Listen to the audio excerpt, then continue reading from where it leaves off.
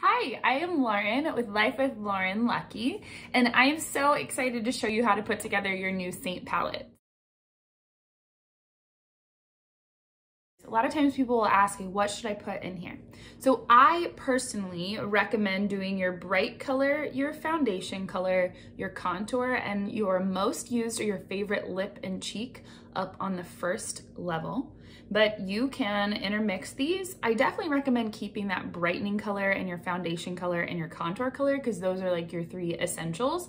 But you can switch that lip and cheek out for maybe your bronzer. This one's Bella Bronzer. Or you can even put your illuminator. This one's that Pearl Illuminator. But whatever you use the most is what I would recommend putting in your palette. On my second palette or in the second layer of my bigger palette, I keep my bronzer, my glossier lip and cheek, my cream highlight, and my powder highlight colors.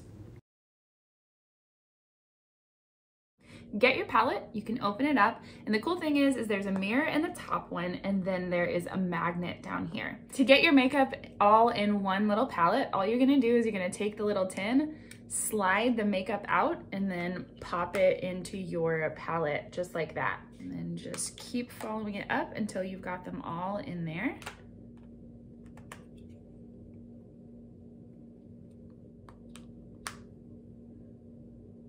And there we go. There's our palette.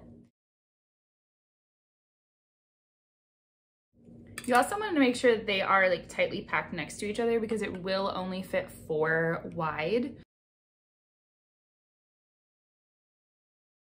It's also recommended, and I know I'm kind of breaking the rules here, but it's also recommended not to put your powders in the same level as any creams, because if this powder were to break, or if there's like excess on the top after you get some off with your brush, it has the potential to like go into these cream ones and get into them. So you just want to be careful. If you have enough powder products that you can do a separate layer altogether, I highly recommend doing that. So now that your palette is all set up, watch the next video to see how to put it all on.